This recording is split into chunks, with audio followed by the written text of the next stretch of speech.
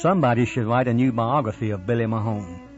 Construction engineer, Confederate general, railroad maker, political leader, his big achievements stand in stark contrast to his small size.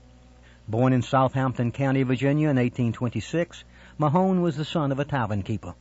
As such, and at an early age, he became familiar with drinking, gambling, and swearing.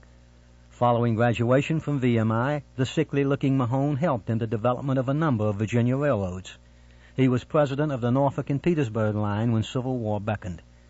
Mahone became colonel of the 6th Virginia, a regiment composed of the elite of Petersburg and Norfolk. Dependable service brought him in November 1861 a brigadier's rank. Mahone was a brigade commander for 2.5 years, longer than usual simply because opportunities for advancement did not come his way. After gallantry at the July 30, 1864 Battle of the Crater, he was promoted to Major General. It took but a few months for Mahone to prove himself an able division commander in Lee's army. He seems to have been one of those men who never rise to full potential until fully challenged to do so. William Mahone hardly looked the part of a fighting general. Barely 5 feet 7 inches tall, he weighed no more than 110 pounds. He was so thin that when his wife heard that he had received a flesh wound, she moaned, "Nay, I know it is serious, for William has no flesh whatsoever." Deep-set eyes peered out from heavy brows. Drooping mustache and long beard concealed much of his face. His feet were so long and thin that they resembled bed slats.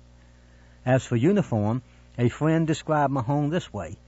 He wore a large sombrero hat cocked on one side. He had a hunting shirt of gray with rolling collar, plaited about the waist, and tucked into his trousers, which were also plaited about the waistband, swelled at the hips, and tapering to the ankle. With a voice that was a falsetto tenor, the aide continued, Mahone altogether was the oddest and daintiest little specimen of humanity I have ever seen. Then there was his dyspepsia.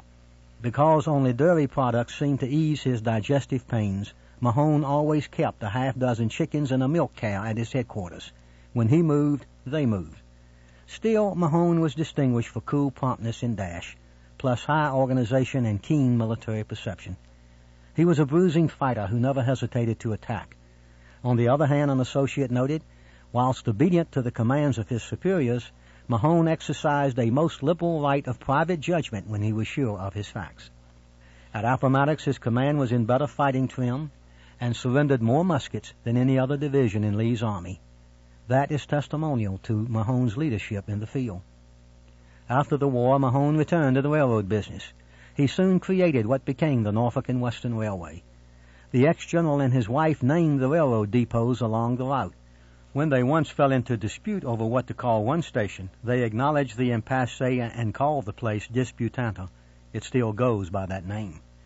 Mahone also built a strong political machine in Virginia and in 1880 won a U.S. Senate seat.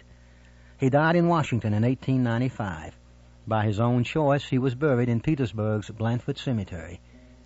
While he is remembered more for railroad building and state politics, Billy Mahone succeeded in both fields because of his sterling Civil War conduct.